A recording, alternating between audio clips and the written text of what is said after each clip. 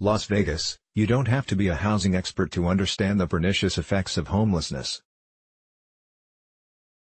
But presidential contender Julián Castro, DTX, says his sober view of America's dire housing crisis was gleaned after years as President Barack Obama's housing secretary. Castro was one of a half-dozen presidential candidates in Las Vegas, Nevada Saturday at the National Forum on Wages and Working People.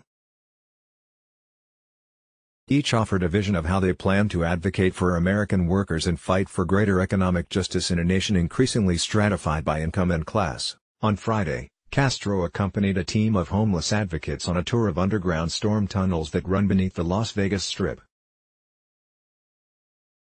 The tunnels have become a place of shelter for this city's most destitute inhabitants, especially during its brutally hot summer days, when the high temperature can top 100 degrees Fahrenheit for weeks at a time. It wasn't lost on me or anybody else there, that underneath hotels that are worth hundreds of millions of dollars, in one of the places that's known around the world as a playground for people throughout this country and the world, that you have people who are living in deep poverty, sleeping not even on the street, but in a drainage tunnel, the former housing secretary said on Saturday, recounting his eye-opening underground tour.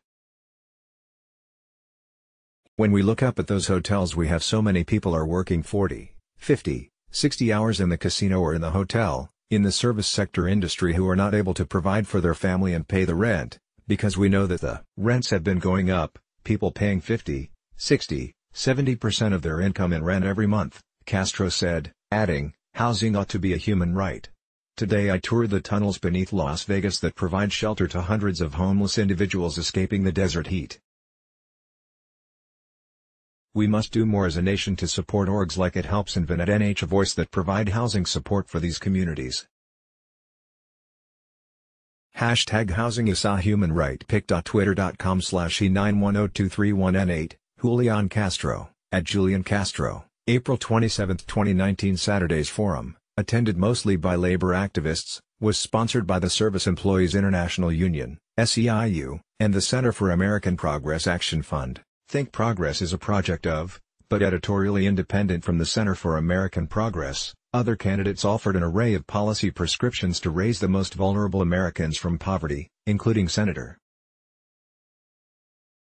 Kamala Harris, DCA, former Governor John Hickenlooper, DCO, Senator Amy Klobuchar, DMN, former Rep. Beto O'Rourke, DTX, and Senator Elizabeth Warren, DMA.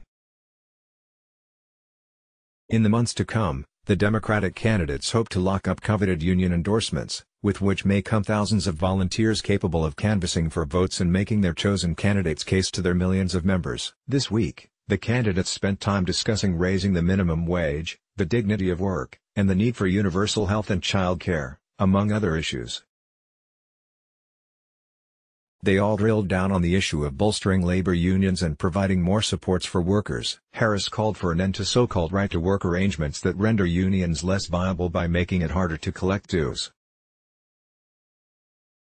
Warren called for beefing up the National Labor Relations Board in the Department of Labor. "We now live in an America where there's concentrated money and power," she said. Hickenlooper called for sliding-scale college tuition and training programs for underemployed workers. Roughly 70% of Americans don't have a 4-year degree or are never going to get a 4-year degree, he said. They need to have their own career, their own version of the American dream. Castro said his time as head of the Department of Housing and Urban Development gave him a more acute understanding about the challenge of providing housing for low and middle-income people as cities gentrify and the cost of housing soars. "When I was at HUD, I traveled to 100 different communities in 39 states, and the deepest poverty that I saw was in the Pine Ridge Indian Reservation," he told the crowd.